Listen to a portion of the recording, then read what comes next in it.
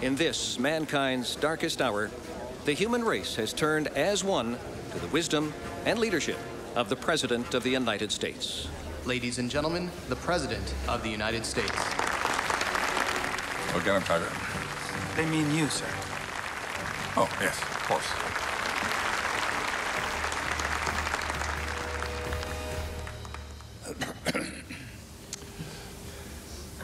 So, an Indian, a Frenchman, and the Pope are all on a plane. The pilot says, "Hey, are any of you not circumcised?" So the Pope lifts up his robe and says, "Shut up, stupid. You don't even speak English." The Israeli asks the Japanese guy to open his eyes, but the Japanese man says, "I'm not squinting, you crazy Jew. You're the one who sold me these cheap glasses."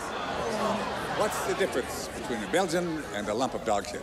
The Belgian drinks wine, but the dog shit smells good. But on a serious note, I'm here today at the because the Earth has been attacked. I'm happy to report that we may have found a way to fight back. My military advisors at the Pentagram had managed to do the impossible. They had captured one of the alien heat ray guns. As you know, the heat ray destroys the body, leaving behind nothing but clothes. Our engineers have managed to reverse the polarity of the weapon in the hopes that it can now be turned against the alien invaders.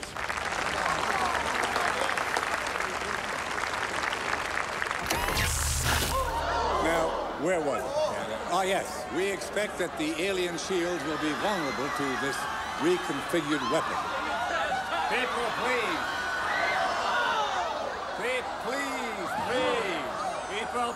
Now, I know that this new technology may seem frightening, but I believe that deep down inside, this heat cannon is our best chance. Let me give you a demonstration. Now, let's see if this thing is plugged in. Not a very pretty sight. Everything's loose and flapping around. Look at this little pink thing.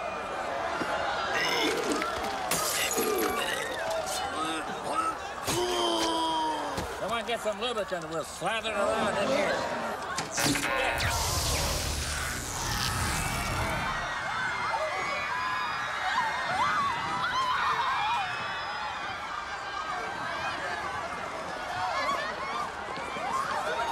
Harper! Good God, these people are all naked. Have you no shame? Have you no decency? Sir, you're naked too. I am? I thought this was a wrinkly leather coat. Sir. These aren't buttons? No. I've been pulling this thing up and down like a zipper. Mr. President, please. There goes that duck again.